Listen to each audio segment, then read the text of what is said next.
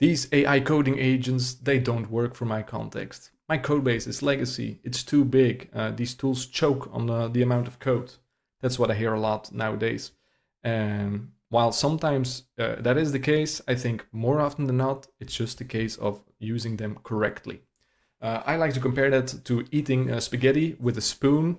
It's technically possible, but it'll go a lot faster if you use a damn fork.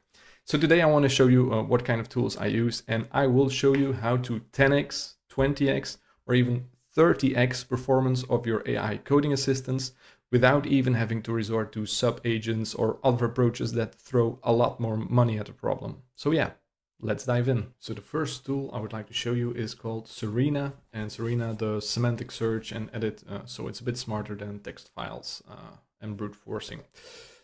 The official docs are here. It's on GitHub, it's open source, it's free, you can run it on your machine without paying anything. And the powerful features are semantic code retrieval and editing tools. So it's a smarter way to search for code or search through code bases and to edit code. So let's see how Serena performs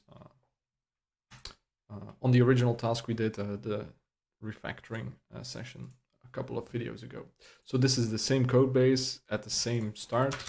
I have my docs and my doc tests, and I want to refactor this. And I already have Claude Code up and running, one of my AI coding agents, and I installed the Serena MCP server, as you can see, and I already initialized the system by asking it to run in Serena mode. It's all in the documentation if you are curious. So there we go, we are up and running. Let me grab my prompt. There we go.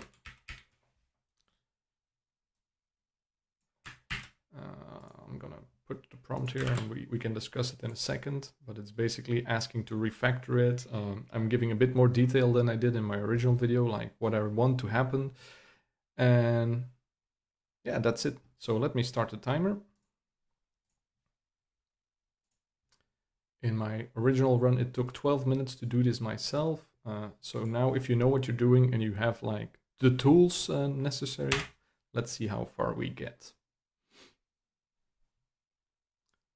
So I'm asking it to both refactor and add the new behavior at the same time. And it's gonna build a plan. That plan looks good. And as you can see, it's using Serena.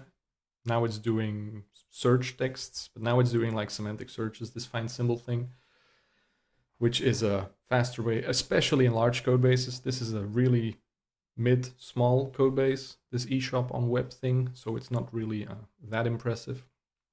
But already in this example, we'll see what the impact is. And as always, you can follow along if you want to, but I have become a bit more hands-off.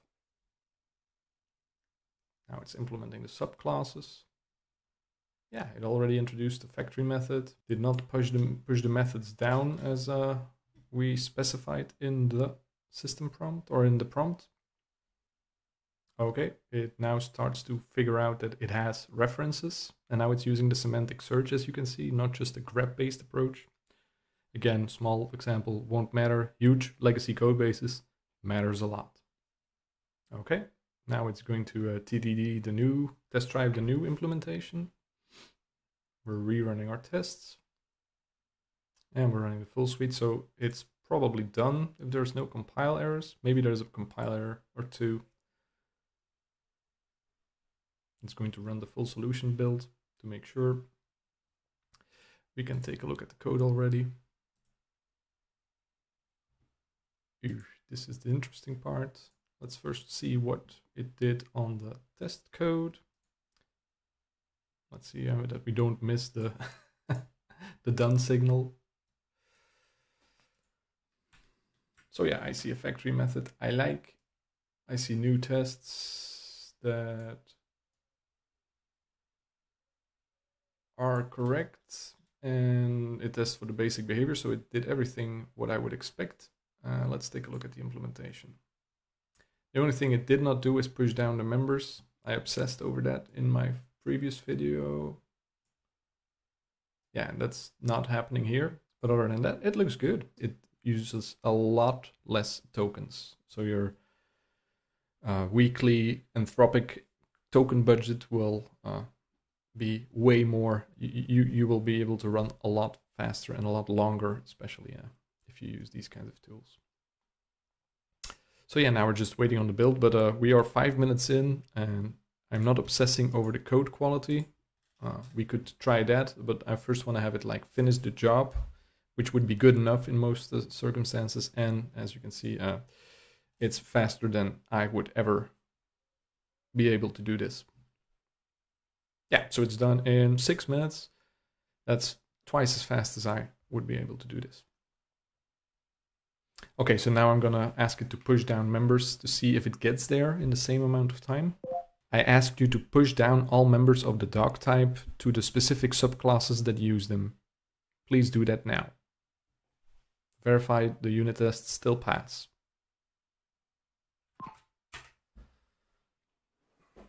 So if this all like hits within 12 minutes, that means that I can go do something else, attend a meeting, coach a colleague, whatever. So yeah, that is actually pretty impressive. Cool, we're already in unit test run. Let's take a look at the resulting code. Yeah, I love it. This is exactly the way I would have done it. And we needed 2 prompts and an MCP server. And it's faster than I'm doing it, than I would do it by hand. So that's pretty impressive. So that's the first MCP server I wanted to highlight. If you find one for your language that does either embedding-based searches or semantic search and edit like Serena, those really speed up things. It has to do less build, fail, compile, retry loops, and the token spend is impressively lower. So yeah, that's the first tool. I did a lot of searching on GitHub for a big .NET code base because that's the language I am most familiar with, and I stumbled on Umbraco, which is a content management system, open source, and it's pretty beefy, as we'll see. So I downloaded that one, cloned that one, and then I did a line count using the clock count lines of code tool, and as you can see, there's 55,000 files, and there are 842,000 TypeScript files and 360,000 lines of C#. So not huge, but large enough to prove our point here today. So that is the code base we will be taking a look at. So first, let's do a benchmark again. So we have something to compare to. First, I want to do it myself. Then I want to do it naively with Claude. And then I want to start using the power tools so we can compare stuff super scientifically, of course. So I am going to start the timer, and I am going to just do a simple refactoring. I'm going to rename a heavily used type in a large code base. So I'm going to grab it. It's the global settings type of this Umbraco thing, and let's rename it. Doesn't really matter. And now we're just using my IDE, so we are using Rider in this case, which has pretty good refactoring support. That's why I'm name calling it. And as you can see, in a multi-hundred thousand lines of code base, this happens, but it's also not immediate. Okay, so we changed 119 files, no, 147 files, so that's not nothing. And what I would do myself after doing a refactoring, I would run unit tests. So I'm also going to do that. And that's super important if you use AI coding agents. So I'm going to include that as part of the experiment. This does both a compile of the solution, or most of the projects in the solution, and run the unit test suite. And yes, this takes a while. There we go. So give or take 3 minutes to do this ourselves. That is the benchmark we will be comparing against. So let's get this party started, and let's first do another benchmark. So we're not going to give Claude Code any forks. We're just going to have it do this with a spoon. So no additional tools, just the basic Claude Code approach. This is a huge code base, as we mentioned, so it's going to be wild. Let me grab Claude. Let me grab a prompt. Yep. There we go. So the prompt is asking it to rename a heavily used file in this code base and make sure that the unit tests still pass. So nothing too out of the ordinary. I'm gonna start the timer, and we are going to have to fast forward through this in the video in order to not bore you to pieces. So yeah, here we go. Okay, this just took way too long to capture on video. So it got there in the end. It had to rebuild the code 4 times, and it took 3 whole hours. All right, now let's see how a smarter Claude would handle this, or Claude given some smarter tools at least. And the tool I will be showing you, or I would like to showcase, is Refactor MCP. It is an MCP server.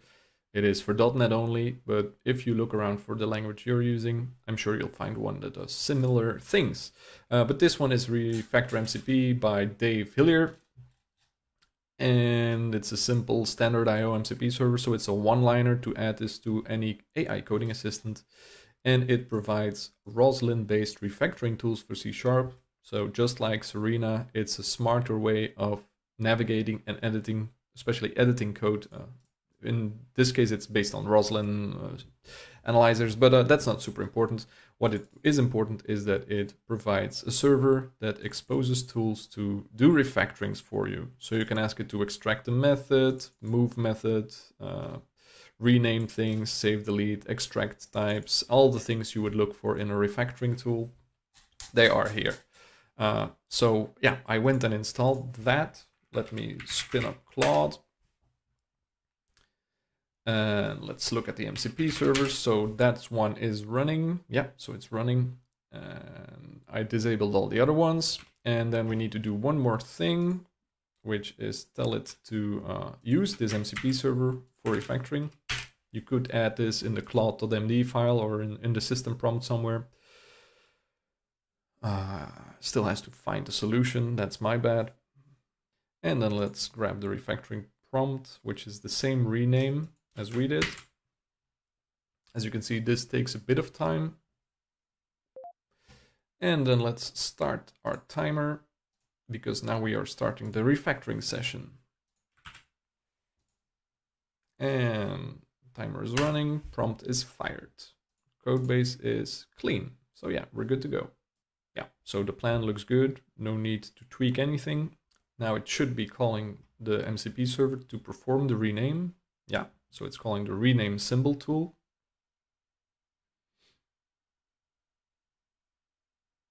Which is also pretty a heavy process. It's a huge code base. 150-ish files need to be changed. But it sure beats doom looping. So the rename has happened. Now it should run the tests again. Yeah. Let's take a look at what happened. 143 files were changed. That sounds correct. It's building the test project. And this is where like most of the time goes. Once a coding agent starts doom looping and needs to like have multiple passes of fail compiles, change some files, fail compiles. So this is where your time goes if you don't give it intelligent tools. All right, that's the compile done. Now we are running our unit tests. That takes about 30 seconds.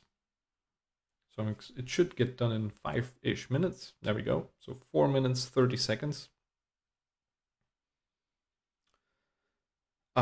And I didn't have to intervene. This was a one-shot prompt. So I just put the prompt and it went on and did its thing. So imagine this in a multi-step refactor process. It's totally hands-off. It's not as fast as doing it yourself, but it's like autonomous, which is pretty interesting as a result. So yeah, this is using the Refactor MCP server.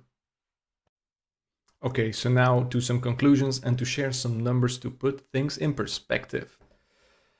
These are the 2 runs I did with the large codebase, simple rename, and the one on the 31st. The first row is the brute force approach, the just do it Claude approach. And as you can see, it takes around 28 million tokens, and like the cost estimate somewhere around $14. And if you look at what changed when I used the MCP server, you see 1 million tokens being sent back and forth and only 60 cents. So that is a factor of roughly 28 times less token spent and a factor of 20 times cheaper.